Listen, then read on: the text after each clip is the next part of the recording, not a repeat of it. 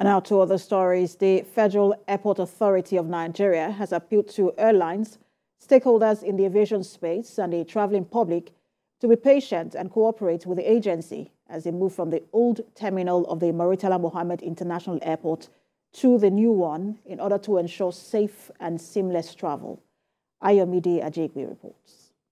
The ultimatum issued by the new Minister for Aviation is slated for the 1st of October. But the recent fire outbreak has forced immediate movement from the old terminal to the new one, and passengers are feeling the heat.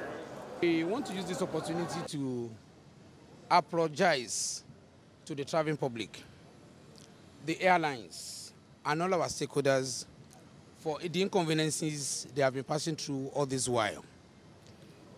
But then, it is something that we have to really move. It is very, very desirable that we must move. Initially, it was planned to be in phases, but the incident has forced us to move now. Our major issue is a lot of non-travelers coming into this place, which we've been able to resolve to an extent, because one person traveling comes with the whole village. The whole village could be 20 people. They want to see the person off, but being able to deal with that. Once we deal with that, they will know this is what we have to deal with. So we're working on that one.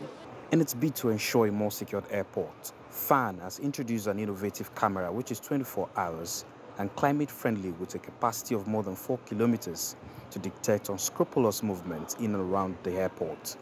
Well, for the incident, the unfortunate incident that happened the other time, the management has deemed it fit to enhance the surveillance of the airside. And that is the reason why they have provided this equipment onto us. We want to assure you that the surveillance of the airport definitely will be better enhanced, that the surveillance of the airports, especially the airside, will be better enhanced, and that we'll be able to get the desired results.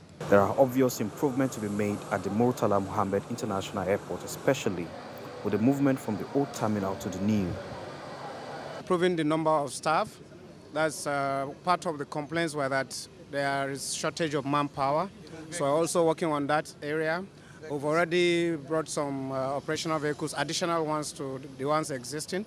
We also are in the process of procuring more operational vehicles, all for the security purposes. Every day, passengers travel in and out of Nigeria, and either via the arrival or departure route. They want a stress-free process. Ayomide Ajegbe, TVC News, Lagos.